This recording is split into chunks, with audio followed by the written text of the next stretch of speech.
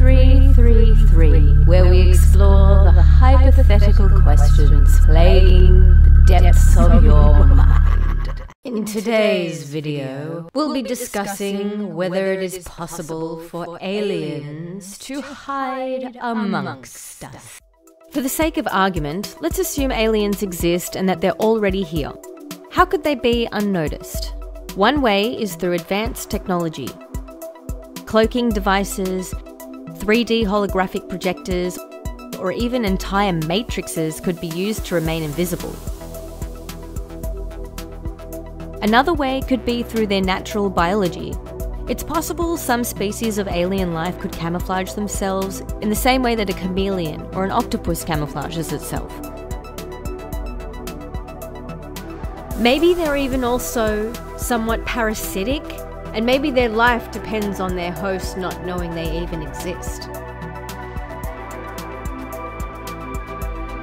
Or it could be one giant conspiracy and everyone's in on it. America!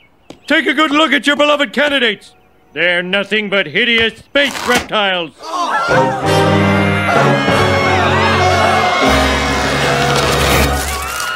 It's true. We are aliens. But what are you going to do about it? Such a large undertaking would require technology capable of maintaining a large-scale illusion, as well as the unquestioning obedience of every human who knows the truth.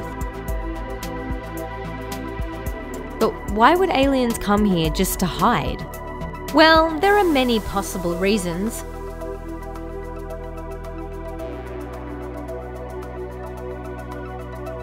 Perhaps they're here to learn about and observe us, like intergalactic wildlife scientists. And more worryingly, perhaps they are even collecting specimens and conducting experiments. Could they be refugees fleeing a dying world or some terrible enemy? Maybe they're here because they have a job to do.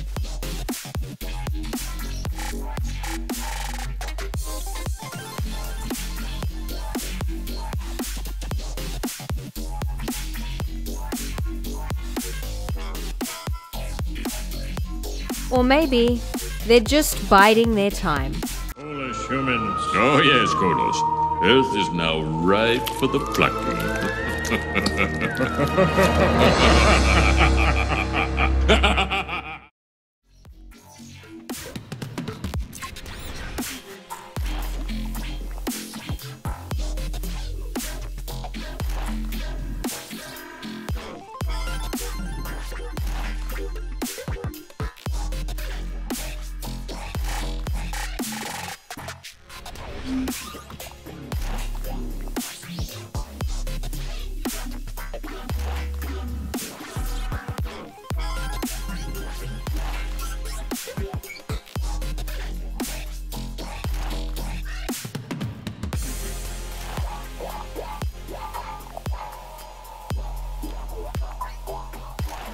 Thanks for watching. Do you think aliens could be hiding amongst us? Let me know why or why not, and I'll see you in the next segment 333.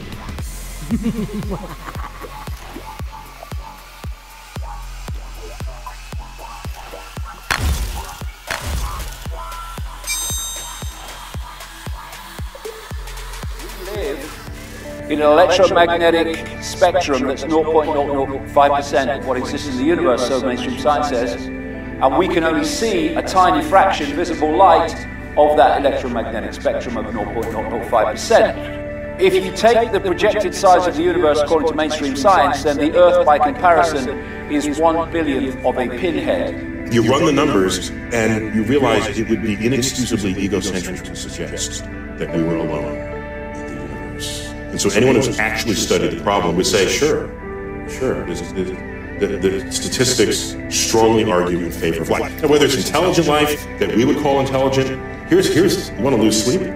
Maybe there's life that's so intelligent, it doesn't consider us to be.